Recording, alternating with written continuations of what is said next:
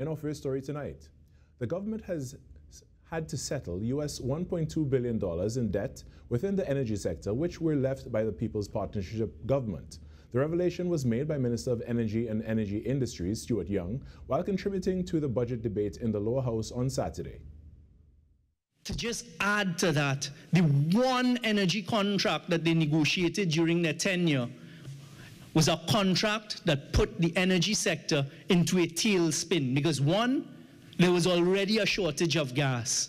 But they didn't stop there.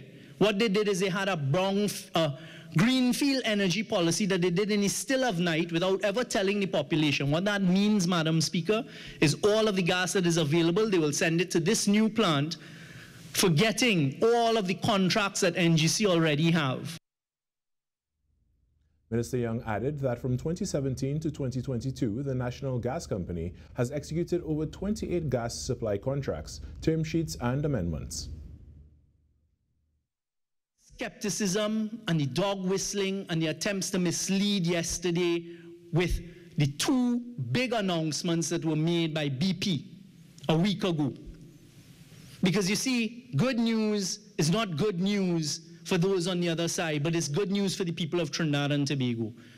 The proof of the pudding is in the eating, and this government, along with NGC, ensured that there is a future gas supply from BP that is coming, and we executed a gas supply contract 2 Fridays ago to the benefit of the people of Trinidad and Tobago. In response to the contribution of the Energy Minister, Opposition Chief Whip David Lee said the People's Partnership government continues to be blamed for shortcomings in the energy sector.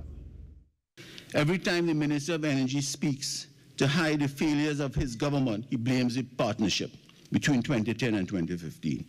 The Minister of Energy likes to say they inherited an energy sector in crisis.